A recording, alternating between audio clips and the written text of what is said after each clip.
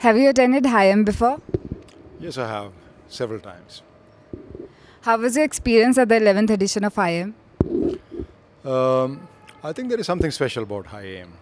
It's not the biggest. It's not the. It doesn't have the largest attendance.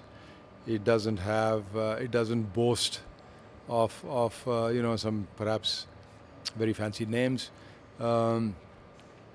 But there is a very nice character to AiM. There is a certain feeling of community, a very close-knit group, a very informal group. So it's not really highly structured or scientific in terms of timing, etc. But I see, and this is something I've noticed before, and it's something I've noticed a lot this time, that people are enjoying each other's company, they're learning from each other, they're sharing information. It's done in a fairly relaxed environment.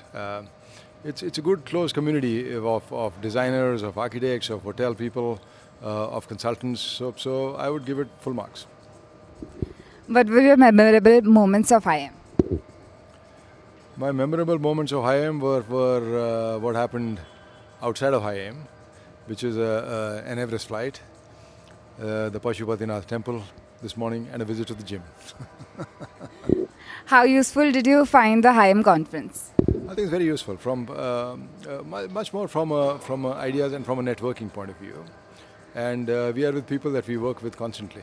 We are with people in the industry that we are interacting with, and this provides you a good 2 or 3 days to sort of interact in a more relaxed fashion.